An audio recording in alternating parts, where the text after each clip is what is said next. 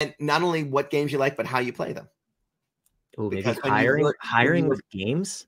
When you revert people back to the state of innocence and you see how they muck about in the world, you know some assumptions they make, whether it is a benevolent world or a hostile world.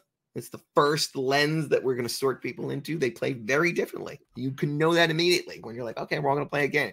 And you watch how people position, jockey, or take it more lighthearted. You can get a lot about the essence of who people are by how they do the stuff, because it's in those moments they don't really think you're watching. Absolutely. Okay. So next week is authenticity. 2 weeks from now, 2 episodes from now, culture, gamification, and hiring with games. We'll see where that goes. Do that. See you on the next episode of The Ether. If any of this was interesting and you, like Yassine, want to learn more about how we can help you build your business, build a more harmonious business, reach out down below. All the links are in the show notes. We'll see you on the next episode.